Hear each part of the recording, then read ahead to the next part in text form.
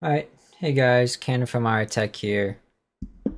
Just wanted to make this quick video on an issue I ran into installing Plex on TrueNAS Core. So we're just going to hit plugins, Plex Media Server, install. Leave everything as default for now.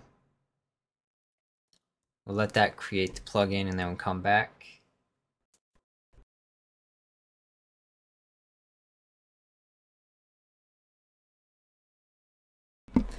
Okay, we are back. Our Plex is installed, so we're going to copy this address and we're going to go to that.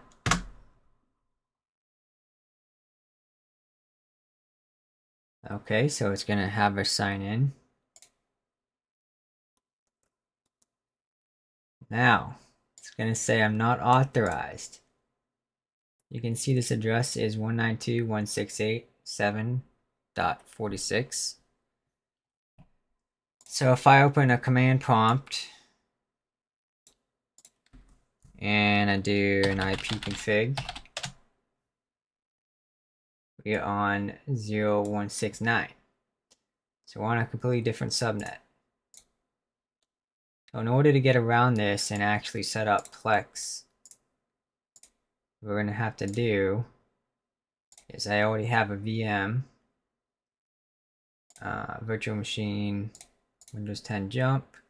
I'm going to VNC into that and open up a web browser.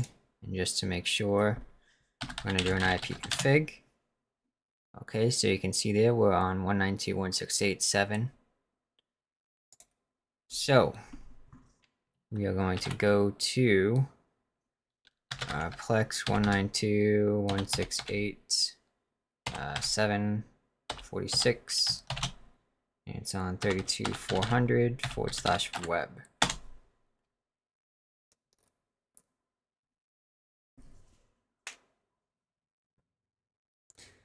Okay, so we're gonna have to sign in again.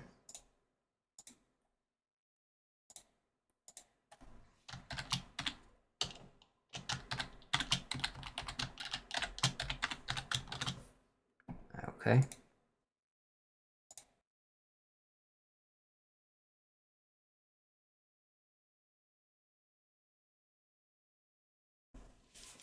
And that'll take a little bit. If it doesn't come up, you can just press refresh. Alright, we're just gonna refresh that.